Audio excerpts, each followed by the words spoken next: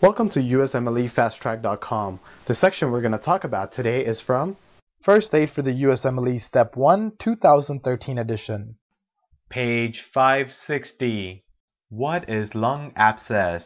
Lung abscess is necrosis of pulmonary tissue and formation of cavities that are more than 2 centimeters in size, and they contain necrotic debris or fluid caused by microbial infections. So basically, in lung abscess, you would see localized collection of pus within the parenchyma.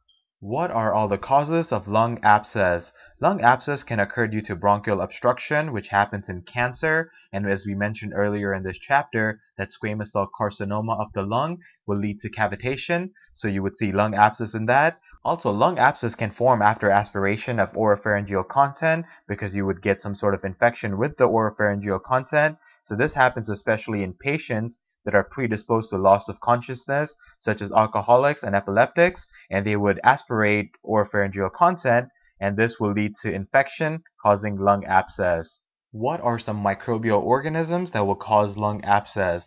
Lung abscess often occurs due to Staph aureus or anaerobes such as Bacteroides, Fusobacterium, and Peptostreptococcus. Name the drug of choice to treat lung abscess if it's caused by anaerobes. If lung abscess is caused by anaerobes, you could treat it with clindamycin.